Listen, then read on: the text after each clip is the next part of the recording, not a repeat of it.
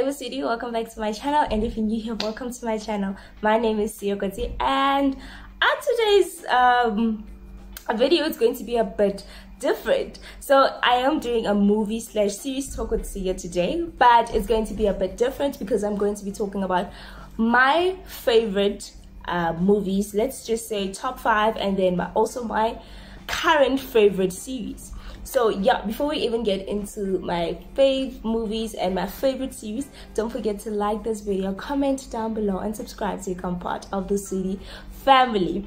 Anyway, let's just get into the alright. So one thing that I did, right, I made sure to write everything down, because well, I don't want to leave anything out, you know. So I wrote some of my favorite movies down, and I wrote some of my favorite series. So please excuse me if it's like, yeah, over. So yeah, so the first movie, I'll start with the movies first and then I'll end with the series. Okay, so the first movie is A Safe Bet. So A Safe Bet is actually showing on Showmax. It's about a lady who is looking for love. She was in a serious relationship, but because of her career, she wasn't focusing on her relationship, right?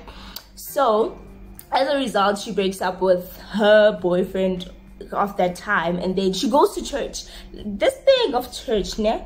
As she goes to church, it's her mother's church, so she goes to church one Sunday, and the pastor is like, please come forward, you know. So the pastor is like, you are going to find a husband with the surname of Dlamini. So now we all know Dlamini is, no disrespect, but it's like, it's huge, you know. There's a lot of Dlaminis about, so any person can be a Dlamini. But anyway, so she is set on that thing that she's going to find her husband. She is looking for anybody and whose surname is Dlamini, you know. She's looking for a guy whose surname is Dlamini, and she's looking to date Dlamini because the pastor said she's going to get married to a Dlamini guy. So now she is looking for that person until she now starts dating somebody whose surname is not, she doesn't know, but whose surname is not particularly Dlamini, and he uses his mother's surname. So as a result, they start dating, and then on her wedding day, she leaves the guy at the altar, and then it's a whole mess. And then goes, she becomes a runaway bride with a different guy whose surname was Dlamini. Now when things don't work out, because this one guy was treating her like an egg, he was treating her like a queen, but because she was also looking for money, she wanted a person with money, she wanted a person who was driving a certain car, and she got all of that. But then the problem is the guy did not treat her right. So now she ran away with the guy, and then came to the realization, no man, you know what, my previous man whose surname his surname was not Dlamini treated me while he was the best guy, and at the end she went back. So yeah, that's one of the movies that I would highly recommend you guys watch. So the second movie is Umnisa Mvula. So here the language is isiZulu, but then there are subtitles. This movie is also showing on Showmax, Umnisa Mvula. So now this man, he had a wife, but they didn't have children. So now this man, his wife falls pregnant, and he dreams about having a son who has a special gift, you know, who is going to help the family. So the son has a special gift, but unfortunately the son is born blind. As a result, he was like, no, this child is not mine, I do not want this child. I would also refer, if you guys know the story of Moses in the Bible, it's similar to that story, but it's not the story of Moses, but it's similar in a way, you know. So the son is found by the river by a different woman who decides to raise Zane as her own child, you know. So she raises Zane, and Zane grows up, he becomes this young man. But then, because we know in the African culture, especially if it was in the olden days, if you were blind, it was like a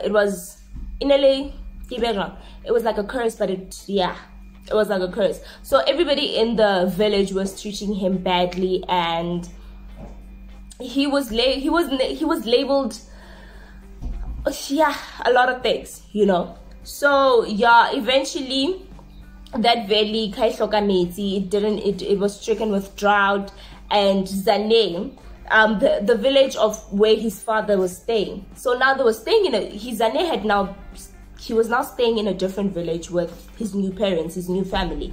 But then that village always had rain because Zane could make it rain. So he knew how to make it rain.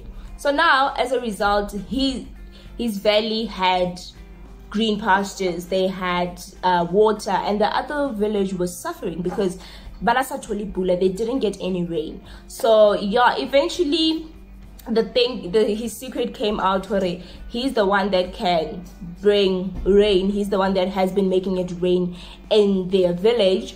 So they are no longer going to kill him because now, hey guys, this is a very complicated story. Because Zane was in love with the princess, and now this prince was in love with the princess. So the prince was jealous of Zane. So he created this entire story, this entire lie to get Zane killed by the community. But his gift saved him. And finally the truth came out, you know. So yeah, that's the second movie. It's also showing on Showmax. So it's a must watch. It's one of my favorite movies because, you know, it plays with the heart. I don't want to lie. You go through a roller coaster whilst watching that movie, but it's a good movie, man. So yeah, that's the second movie. And then the third movie it's premature. It's a romantic movie. It's premature. It talks about Ayana. Ayana is a girl. She's a young girl, you know. She's just living her life. It's the summer before she goes to college or she goes to varsity. And she meets this amazing guy, you know. This amazing guy is a producer. But then we all know how it goes in the world of love. You know, it's a roller coaster. It's not one thing. It's a roller coaster. So now she met this wonderful guy that they have been dating for a while, but then she falls pregnant, right? And she falls pregnant at a time where they were having their own riff-raff. So Ayana did not tell the guy that she was pregnant. So she went ahead and got an abortion, and without informing the guy, she went ahead and got an abortion. And then the guy found out. So obviously it was a big fight. He was like, I had the right to know, you know, at least you could have given me the courtesy to tell me instead of me finding out from my cousin that you were pregnant, you know. So yeah, but eventually they worked through their things. They worked through their nyaga nyaga. But it's one of those movies. It's one of those movies that leave you with a question mark. Did Ayana end up going to college? Did they get back together? Because the movie ends with them just sitting at the train station. Ayana is waiting for her train to take her to varsity, and the guy just decided to pitch up at the train station because, well, he still loves Ayana. So yeah, it's one of those movies that leave you with a question mark. So that's the third movie. And then the fourth one is One Night. Okay, Ayana King Premature. I found it, you know. Yeah, but I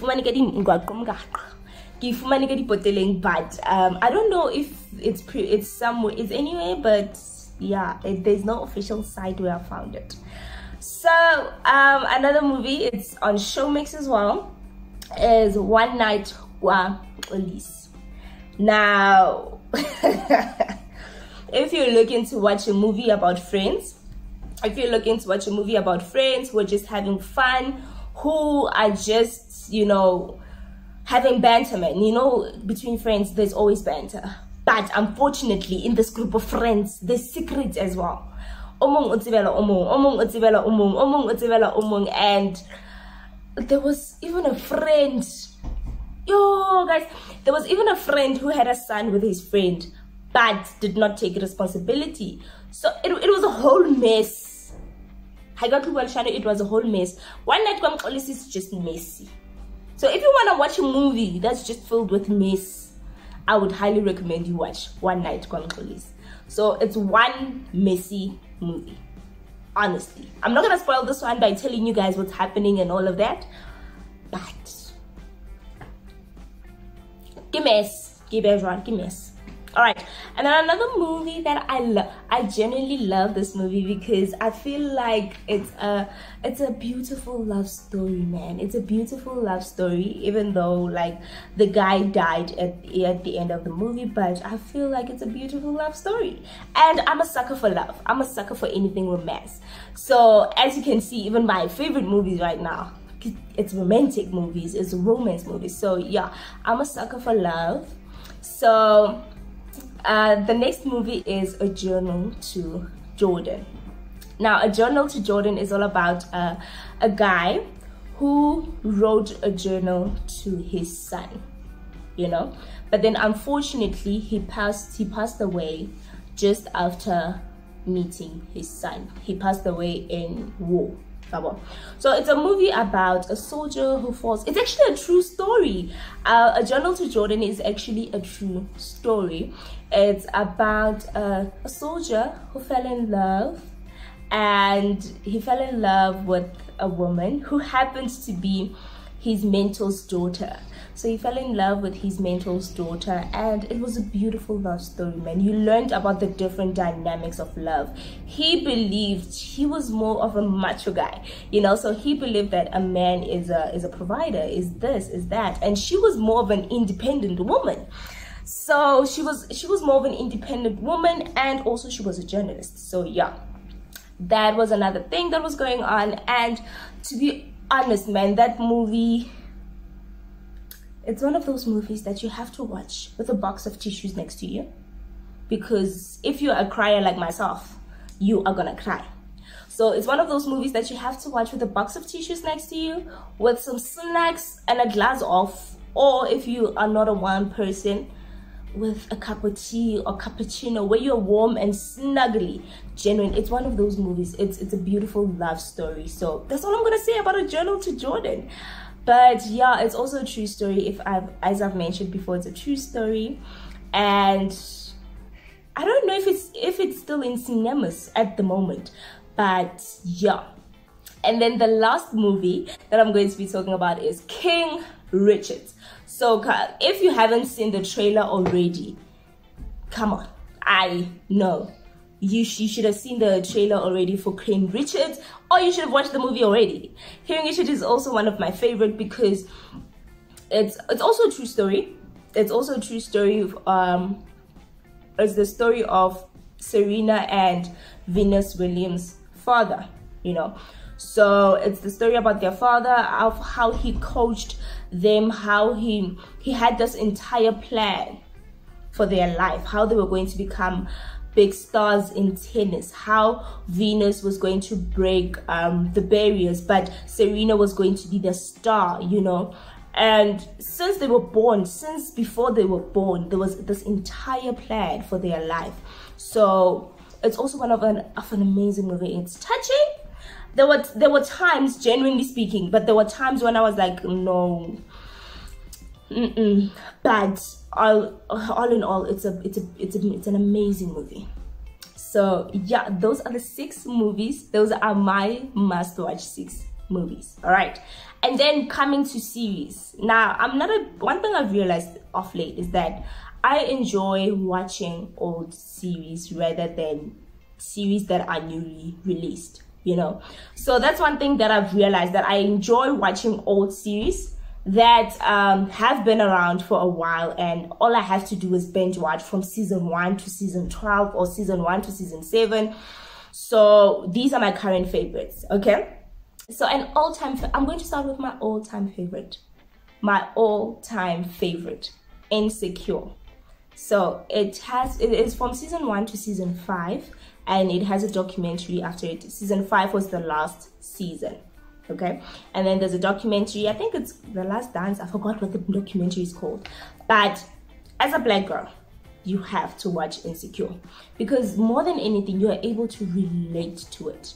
More than anything, you are able to relate to Insecure. So it's a must watch for anyone, young 20s, especially if you're in your 20s and 30s. Insecure is a definite must watch. It talks about Issa D, who is going through the journey of life, and she's navigating life. She first started off in a different career and then ended up being an event organizer, a big event organizer. So Insecure is a most definite watch. As much as it and funny enough, the name Insecure, it somehow goes with the storyline. You know, Issa was insecure, but then at the end of season 5, she was now secure. Like she didn't have to second guess her every decision. So that was also one of the highlights for me in the entire, from season 1 to season 5. So highly recommend. All right, and then the second series, it has 2 seasons running. Apparently it's supposed to have 3, but it has 2 seasons running. But personally, I only recommend season 1. And I wouldn't tell you guys why I don't like season 2, but season 1. Okay, The Wife, right? I've done reviews on The Wife, and I've told you guys that The Wife is from a book, Shomo the Wife, and then there is Zandile the Resolute, but then it's still called The Wife season 2. So, but for me, I would prefer to watch season 1 over and over and over again. Season 2, yeah, but season 1, yeah, you guys should watch it. Season 2 at your own risk. And then the next series that I'm currently watching, it's Suits. I'm not sure how many seasons they do have, but Suits is one of the series that I'm watching. I am at season 4, and I like the chemistry between Mike and Harvey. I love their chemistry. It's just amazing. So if you enjoy a series that is more about corporate, it's not about anybody's personal life, but it's about corporate.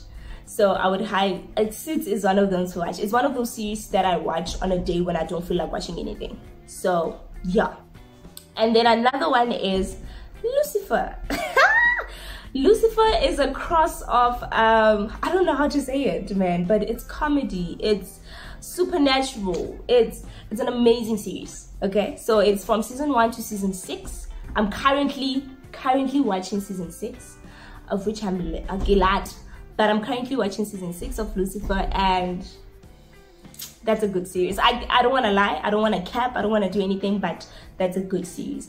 And then one of my favorites, if you know me, you know that I love this series. If you know me, and you know that I've watched this series more than I'm proud to say